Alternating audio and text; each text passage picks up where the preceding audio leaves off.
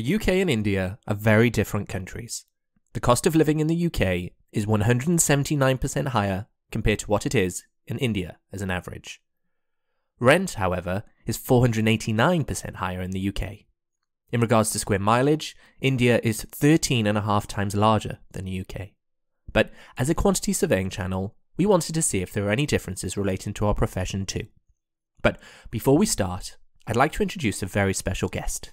Akhil from the Quantity Surveying Studio has kindly agreed to join us in a quantity surveying comparison between the UK and India. His channel is in the description below, so whilst you're clicking the subscribe button for us, which I hope you'll consider, open the description box and subscribe to the Quantity Surveying Studio also. In this video, we'll be answering the following questions. What are the progressional quantity surveying job titles in the UK and India? What is the average salary at each stage? How many quantity surveyors work in the UK and India?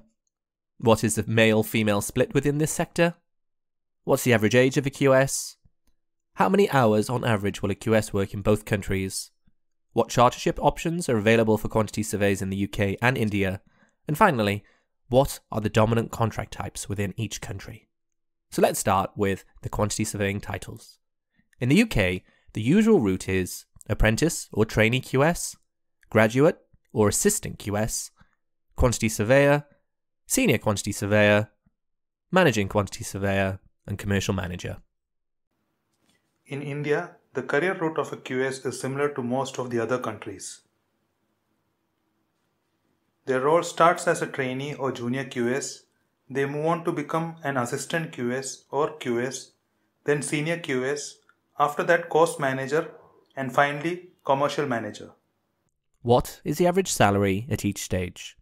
Based on the information from Glassdoor, a website where employees anonymously submit their salaries, in the UK, an apprentice or trainee QS is £17,500 or 18 lakh rupees. Assistant or graduate QS is £27,500 or 28 lakh rupees. Quantity surveyor salary is £39,000 or 39 lakh rupees. Senior QS salary is £54,000 or 54 lakh rupees. Managing QS salary 65,500 or 66 lakh rupees.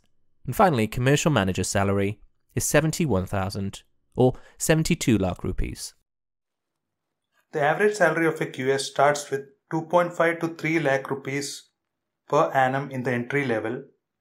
For a QS in the early career, the salary shall be somewhere between 3 to 5 lakh rupees per annum. In the mid-career stage, the salary range is between 5 to 8 lakh rupees per annum. In their late career, a QS can expect to get something around 8 to 10 lakh rupees per annum. And finally, a very experienced QS earns 10 to 15 lakh rupees per annum. How many quantity surveyors work in their respective country? According to Statistica.com, there are approximately 47,000 quantity surveyors working in the UK. There are approximately 20,000 plus quantity surveyors working in India as per LinkedIn, but the actual numbers are definitely higher. What is the male-female QS ratio? In the UK, 42,000 quantity surveyors are male and 5,000 quantity surveyors are female.